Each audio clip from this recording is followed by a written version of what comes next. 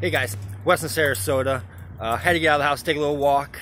It's day 3 of the coronavirus having broken out in my home, not my hometown, but the town I live in currently of Sarasota.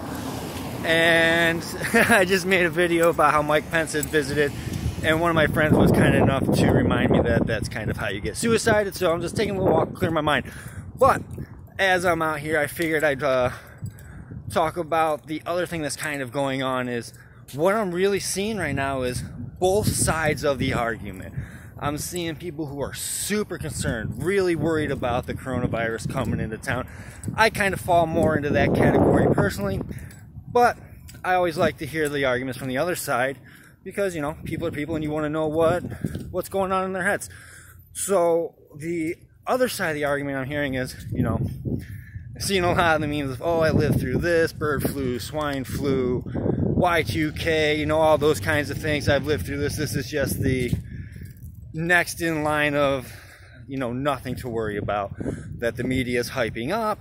It's, you know, it's all about politics and elections and making this person look bad, or, you know, whatever, power and control, right? And then on the other side, you're hearing people who are concerned about it for, I think, a lot of the same reasons that I am.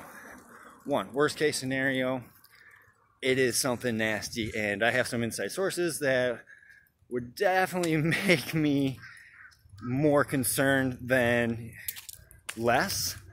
But that's worst case scenario, that this is, you know, the zombie apocalypse, or not even that. Even if it's just something that's bad, you know, what if it is the next kind of flu? Yes, that's another stat that's thrown out there. Oh, why should we be worried about this? Because, you know, the flu already kills, forget the number, but it's like 19,000 people already this year. Well, do you want another flu or something else out there that's going to kill another, you know, an extra 20,000 people, especially if this is just as contagious, it has a higher death rate. And, you know, people like me, I'm not so much worried about myself, I'm worried about my loved ones. You know, I have a father who's almost 70 years old. I have, you know, friends and family who are going through cancer and have compromised immune systems. People with Lyme disease, compromised immune systems. You know, the hospitals, they're already being overtaxed. They don't know how to handle this because it's new.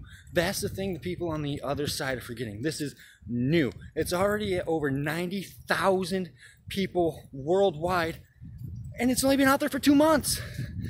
You know, it started with one person, and it's over 90,000 people, and there's estimates that if the numbers in China were actually being reported properly, it'd be hundreds of thousands of people. Hundreds of thousands of people already sick. And I don't know, I've seen the videos coming out of China. I don't think they would react this way, you know, if it wasn't something serious, something we should be concerned about. They've never behaved like this. Italy's never closed its border. Japan's never suspended school for a month. There's a lot of things that are going on around the world that we need to pay attention to here, because that's the appropriate response. See what they're doing, take those precautions, get ahead of the game, and that's why America always stands strong. We do have the strongest medical facilities in the world, but the truth is they can easily become overrun, especially with something we don't know how to handle it yet. I've seen videos, they're in China, they're spraying the entire cities down with a fog of who knows what kind of damage that'll do to them afterward. I don't know.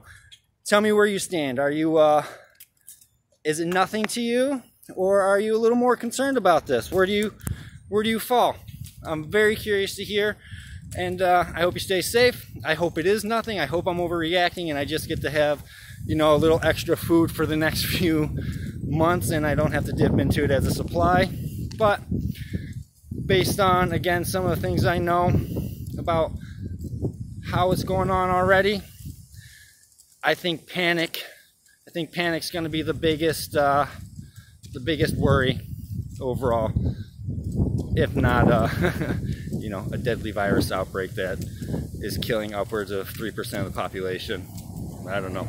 Let me know your thoughts, your feelings. I'll catch you later. Wes in Sarasota.